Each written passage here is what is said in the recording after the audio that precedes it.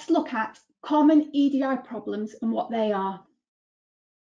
So possibly an EDI problem could be delay or error that occurs, for example, incorrect data or wrongly formatted documents, which means the trading partner system cannot understand or import the message. This could then incur fines or chargebacks from customers' trading partners. This can also result in possibly securing future business, including business negotiations with current contracts.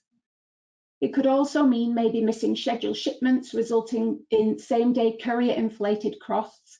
That could be rail, road, water, or even skies.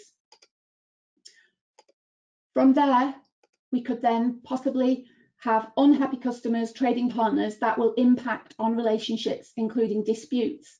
And this will then add to the waterfall effect and possibly impact your supply chain agility. This will then add increased pressure on internal departments in both businesses. And this in turn could then disrupt good supplier communication relationships. Slowing to implement or onboard new partners could also result in stressful and strained business relationships or loss of contracts. So let's say that's because we've got a lack of visibility that is holding you back. And the reason for this is because maybe you can't access your business data, or possibly you can't see that data and it turns into meaningful metrics.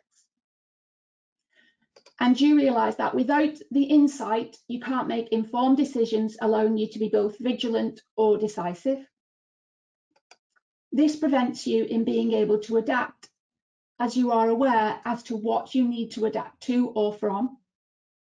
And this then means you could end up missing out on efficiencies that can be gained.